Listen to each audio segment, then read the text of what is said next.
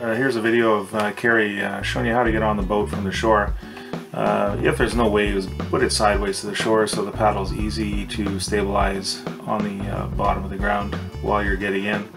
If it is wavy, of course, point it directly into the waves and make sure that the boat is not resting on the shore when you do that, because it acts as a bit of a seesaw and tips you over.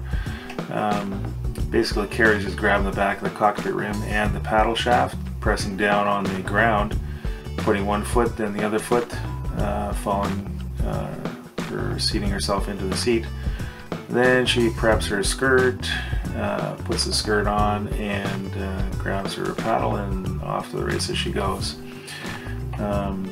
Always remember to keep the handle out on the skirt, so if you have to evacuate from the boat, easy to just lean forward as always and pop your handle to release the skirt. This is the Edge 14.5 thermoformed.